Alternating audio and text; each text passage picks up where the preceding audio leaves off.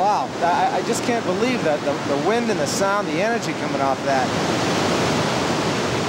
Yosemite's powerful images strike people that way. Even professional artists used to magnificent scenery. Yosemite has long been a favorite subject for them. 21 of America's best landscape painters gathered in the park 17 months ago in a special collaborative effort that will be unveiled this weekend at Stockton's Haggin Museum and Gallery. It's far beyond my dream of the whole thing.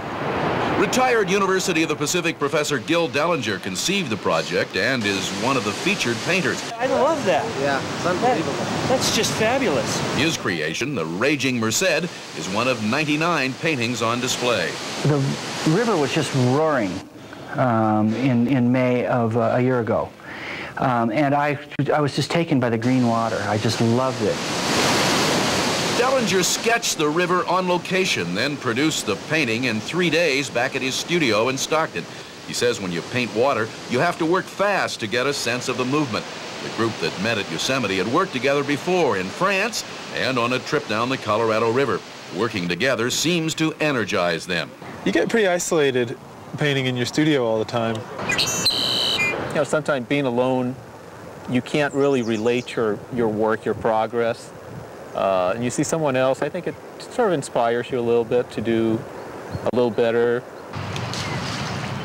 The Haggin already has one of the best collections of Yosemite views from the brushes of 19th century painter Albert Bierstadt.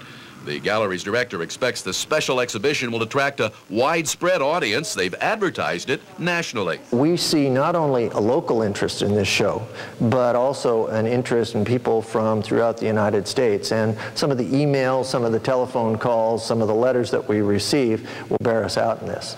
Most of the paintings in the exhibition are for sale, with the museum keeping 25% of the proceeds. Some will pay thousands for the work of their choice, but consider it a small price to take a piece of Yosemite home with them. In Stockton, Craig Prosser, KOVR 13 News.